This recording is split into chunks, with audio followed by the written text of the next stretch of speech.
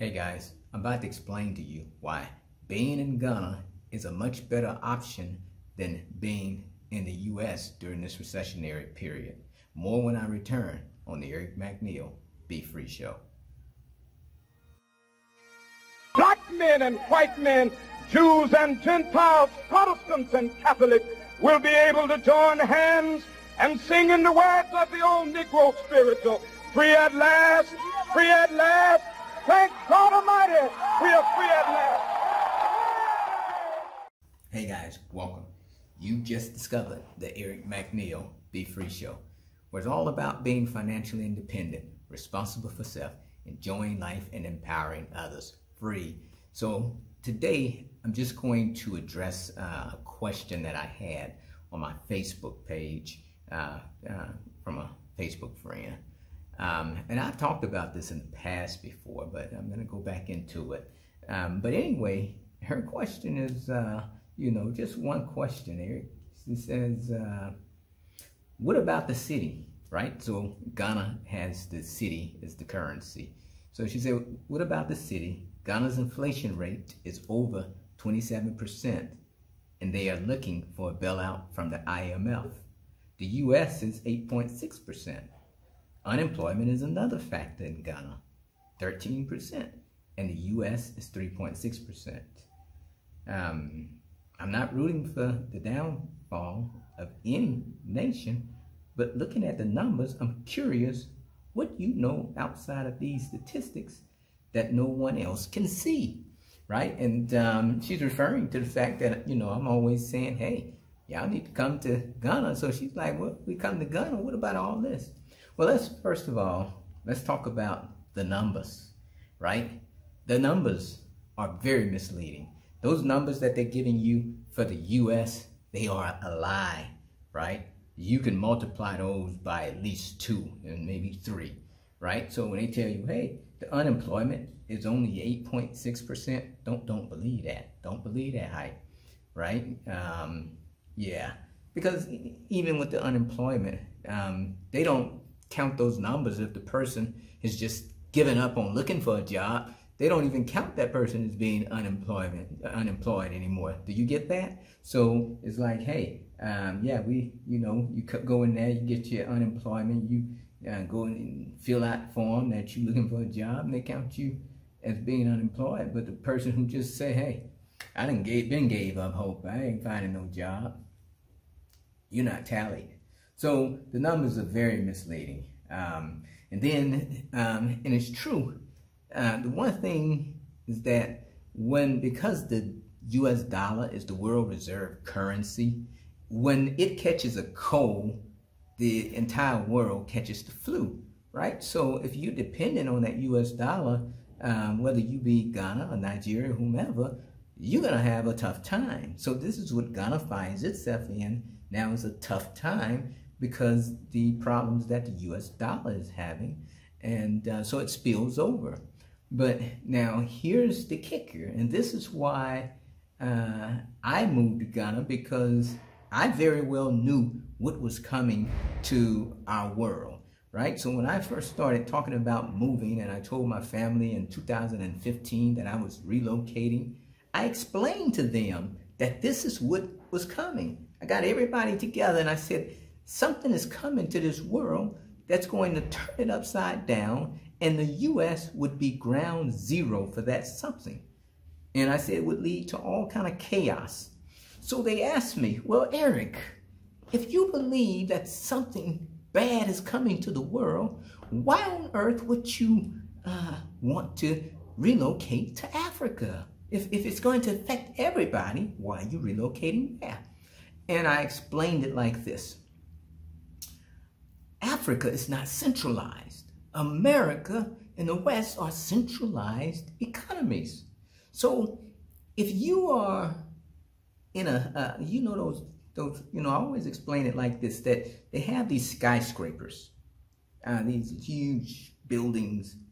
I say now, when things are going well, people will pay more to be at the top of those buildings, right? They call them the penthouses. People pay way more to be in the penthouse than they would pay to be at the bottom of that building.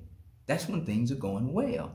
However, on the flip side, when things are not going well, let's assume that the skyscraper catches fire. Where would you rather be? Would you rather be at the top of that skyscraper, or would you rather be at the bottom of that skyscraper, right? You'd rather be at the bottom.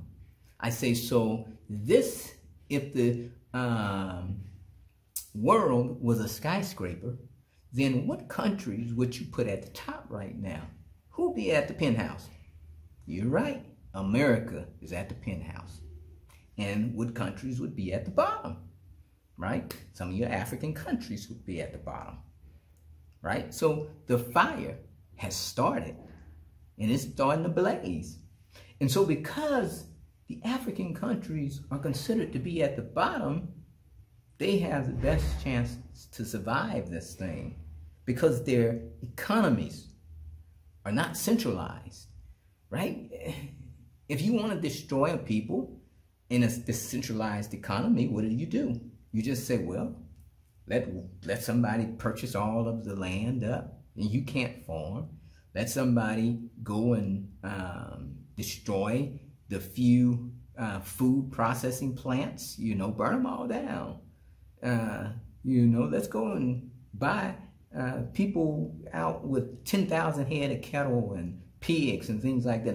Let's buy them out and then kill the animals, right? So you can easily create a food shortage because everything is so centralized. Whereas when you come to Africa, things are not so centralized. People still farm themselves, right? So you're dealing with two different economies here. For instance, in America, roughly 84% of the population lives in urban areas. In Ghana, is roughly 57%. But the thing is that most people still have families who own land and grow food, and when they in their houses belong to them, right? The banking industry here is still in its infancy. So it means that they don't have mortgages for the most part on their homes. So in a recession, they're still gonna have land. They're still going to be have access to food, right? And they don't have a mortgage. But in America, you don't have that. You rent an apartment or, a home. You live in a city, and everything is centralized. So the central planners want to cause chaos, they can, right? And then you have to figure also that Ghana has a consistent temperature all year long. The temperature is always comfortable. So you don't have a need. If the power goes off for days, there's not going to be a huge uproar because they're already used to the power going off for days. And nothing happens because at the end of the day, it's not a life or death matter. But in America, at times, certain times of the year, when the temperature drops below 20 degrees or something crazy, and the power goes off in a city, it's a life or death matter. Do you get it? And also, another problem with being in America is that America is known as this great melting pot. All these people were brought together, and the reason that America grew so fast is that you had a lot of people that was brought together, under the British colony, and they were given resources, right? So then it attracted people from Europe, some of the greatest minds around the world, and you give these people resources and you give them equipment and proper training. So it grew and it became kind of, hey, this is the place to make money. So it attracted all these people. But the same thing that made America so great so fast is also the same thing that's going to pull it down so fast, is that you have all of these people from around the world who now, if the money is dried up, they're going to go at each other's throats, right? It's so easy to divide and conquer these people. So you focus these people on one another because they're not family. You get that? They don't consider themselves family. You have different ethnic groups that don't see themselves as family. So the only thing that made them a country is they have this single flag. But when you take away the money, do they see each other as family? Whereas in Ghana, yes, you have various tribes, but at the end of the day, you still have kind of a single people. I hope you understand that. And when the power goes off, they can easily cope. Not a life or death matter. They all have their own farms, growing food. You know, when I built my house in the mountain in the little village right down at the foot of the mountain, you know, they lived in kind of little tin huts and mud houses and nothing fancy. They had maybe some 5 acres that they just grew, 5-10 acres. They grew everything they needed for survival. You know, they had corn, they had cassava, plantains, tomatoes, okra, you name it. It was growing there. Now, did they care what the economy was doing at any given time? No, they didn't. They didn't. That was their economy, that food growing. They had access to water, and they had the little hut. So this is the life that Ghanaians are still able to live, but Americans no longer can live like that. Why do you think people were able to get through the Great Depression in America?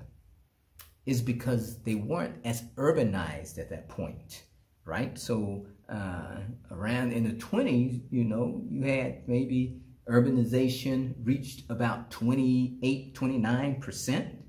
And then, of course, as the Depression came on, the people left the cities and went back to their farms and, you know, to their family farms. But, and it dropped around to 8%. But now you have 84% of Americans living in urban areas. They don't own land. They can't just go back like they did back then and go back to their family farms because Bill Gates done purchased all the land. You can't even buy it if you want to. So where are you going to go now? There's nothing to go back to, right? So what do you do at this point? So this is why I'm telling you.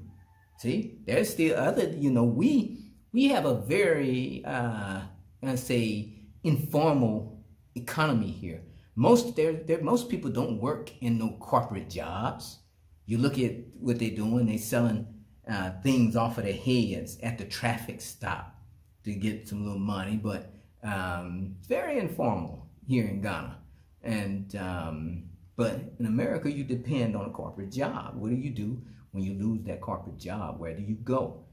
All these people here in the city, in Ghana, they can go back into the country, you know, back into the country here and to their family lands. They don't have to be here in the city. Most of them just come to the city because they think, hey, they can get paid and stuff. But they still have families with land, so it's not a do or die for most people here. I want you to understand. So guys, really, you have to put things into perspective. Think about it like this. It's in, you know, and I've given this example a few times, but imagine it's in the dead of winter, power goes off, and then they say, well, you know, it's a storm, it's a snowstorm or something. I don't know what the reason gonna be, but it's a snowstorm and the trucks can't deliver food to the grocery stores. And strike two, no power. You in the dead of winter, trucks can't get food to the stores. There's a pandemic going on. There's racial tensions.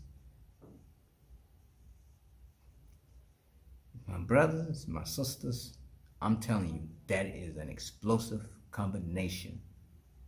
And that is what they're leading you to, right?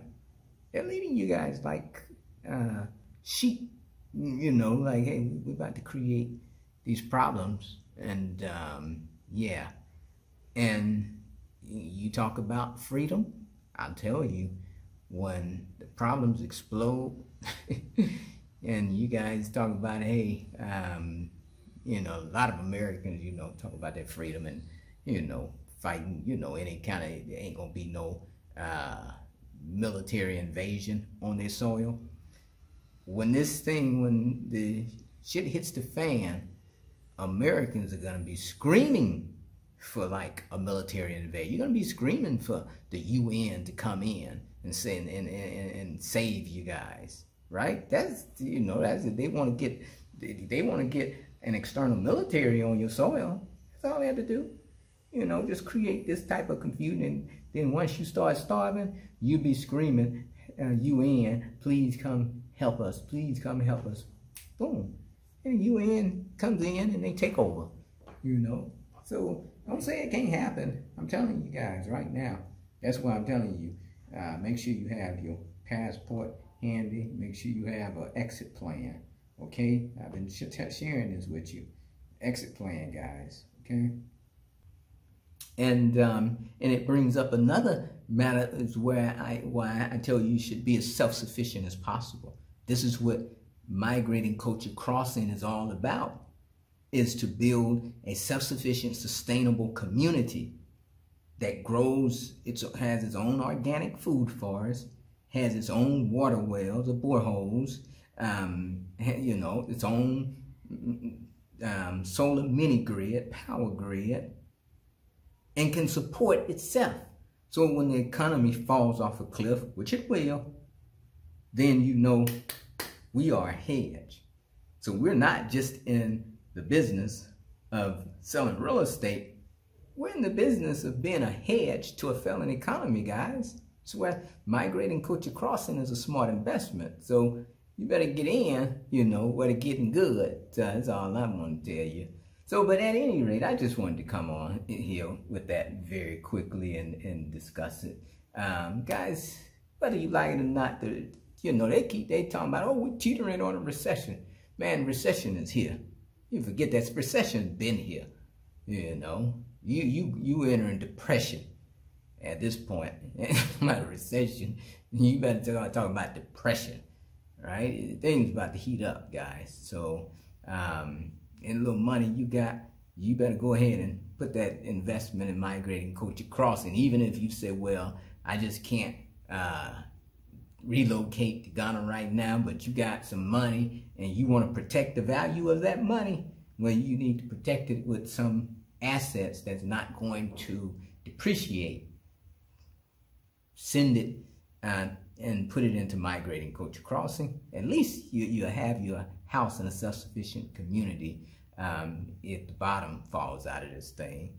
And I mean, you know, we got some of the smartest people around imaginable who are investing in migrating culture crossing, right? So yeah, so you better, you know, follow their lead and put your money so, you know, your money just doesn't go up in smoke.